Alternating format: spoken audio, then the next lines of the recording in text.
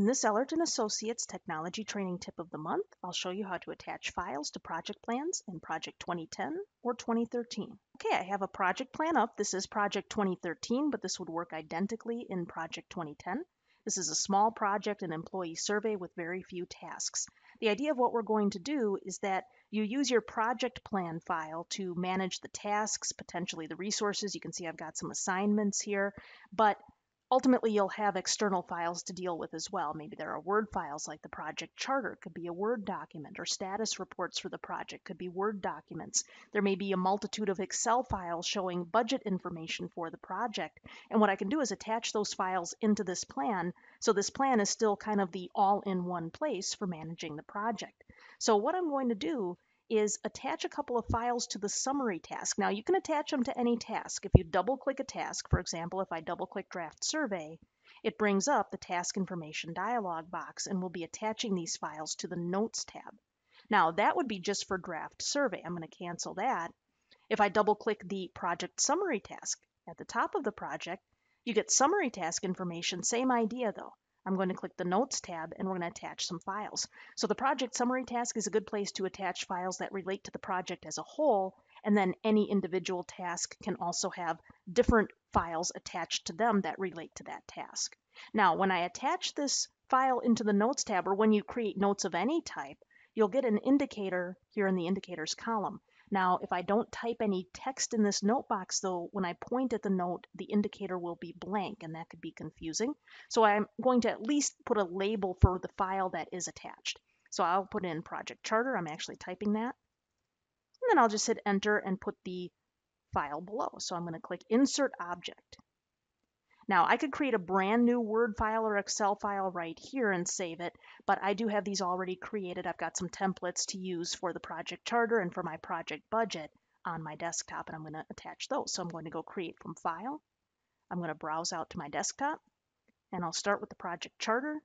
Now, if I link, what that means is the project charter technically still lives on my desktop, but anyone who has access to this project plan could link to it, except if you think about it, no one can link to my desktop. So you would only want to use this option if this project charter is stored in a network location that everybody has access to who's going to be using the project plan, and then it would still live in that location. It could be open from there as well individually, but it would be easily accessible from within the project plan. If I don't link it, then it's only in this project plan, only in the employee survey task, and then anyone who can open this file can definitely open and edit this project charter. And that's the way I'm going to do it. It just depends on how you want to set it up.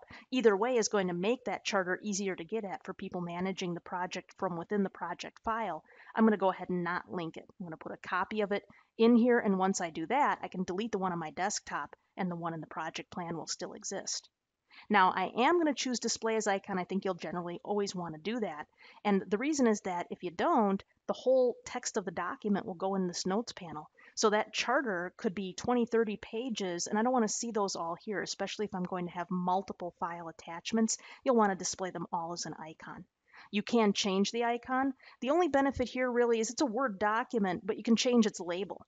So if it mattered to me, I could change the label to Project Charter as well. And then when I click OK, that'll be a little more clear. I'm going to click OK here to insert it. It'll take a moment, but it'll pop in there. So there it is, Word Icon Project Charter. Now again, even though I renamed it, that name here on the icon would not have shown up in the indicator. I still had to type the actual text Project Charter. Just to show you that, I'll click OK. So here now on the project summary task is an indicator in the indicators column that there's a note.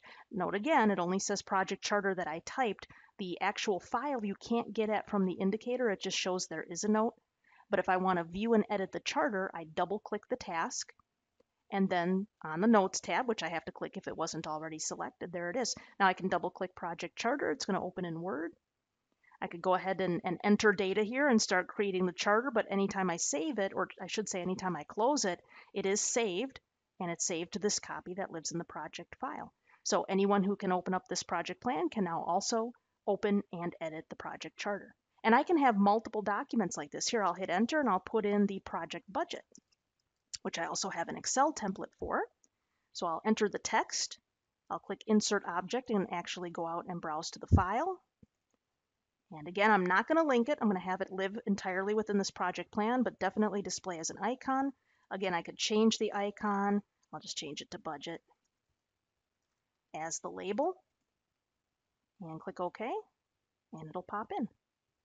And then I'll click OK. Anyone looking at the indicator will see that there are a couple of things, and they'll have to double click that task. I can double click the budget. Excel will open up. Kind of opened up at a weird size on my screen there, but there it is. And I could start filling in this budget. And that's just, I'm going to click OK a couple times here, that's just documents attached to the project summary task. I can have separate documents attached following the same routine for all of these tasks, or at least for those tasks that have related documents. So now this project plan is going to be kind of the all-in-one place, and everything lives inside the plan, even my external or previously external Word and Excel files. To learn more about our classes, please visit us at www.ellertraining.com.